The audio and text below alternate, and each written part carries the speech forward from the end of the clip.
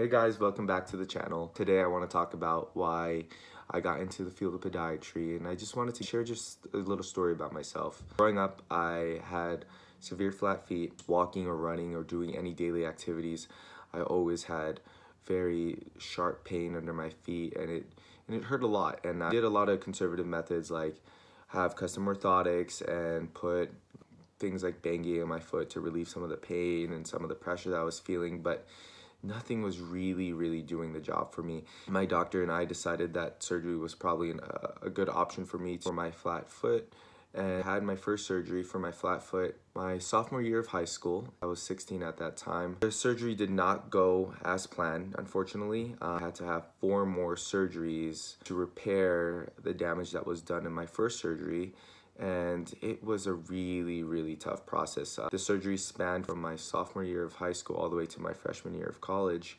and I was usually on crutches or bedridden, and I was constantly doing physical therapy throughout this process. It was a very tough process mentally and physically for me to undergo, but I learned a lot about myself and, again, my foot, and just the biomechanics of my whole body and how I responded to this issue that I was dealing with. But it was definitely an experience that I learned a lot from. I knew from there that I wanted to do something foot and ankle related, and so I thought to myself, being an orthopedic surgeon was probably the best shot for me, because I was always surrounded by orthopedic surgeons who were doing my surgeries and always over watching me, what I was doing, and making sure I was getting better. And so I worked throughout my college life just thinking that, oh, I'm going to take basic science classes that I needed to get into medical school and take the MCAT. But in my 3rd year of college, my friend introduced me to this idea of podiatry. Didn't know anything about podiatry. Did a little research. The research said that there were foot and ankle specialists, and I thought that it was probably best for me to shadow one of my local podiatrists and see what podiatry was about.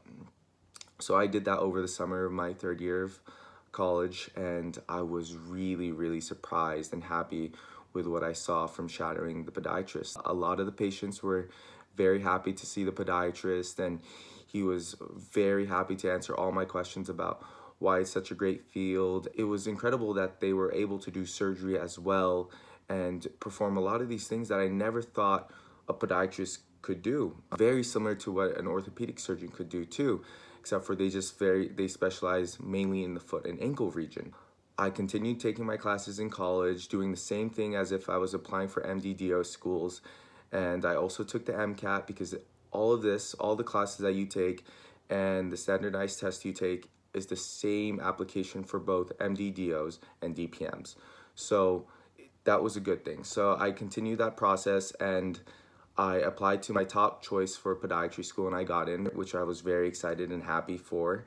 And long story short, I am done with my 1st year of podiatry school, going into my 2nd year, and I'm very happy with what I chose, because this field is definitely very rewarding, and it feels very satisfying that I know I'm going to be doing something that I've been working hard at, and it's definitely a field that suits my needs and wants. So I just wanted to share that with you guys, and this is the reason why I ultimately chose podiatry, and hopefully this story gives you a little bit of insight about me, and hopefully it gives you some inspiration about why you should think about podiatry and what an amazing field it is. So if you guys have any questions, feel free to hit me up, or hit your local podiatrist up, because there's nothing better than actually getting firsthand experience about this.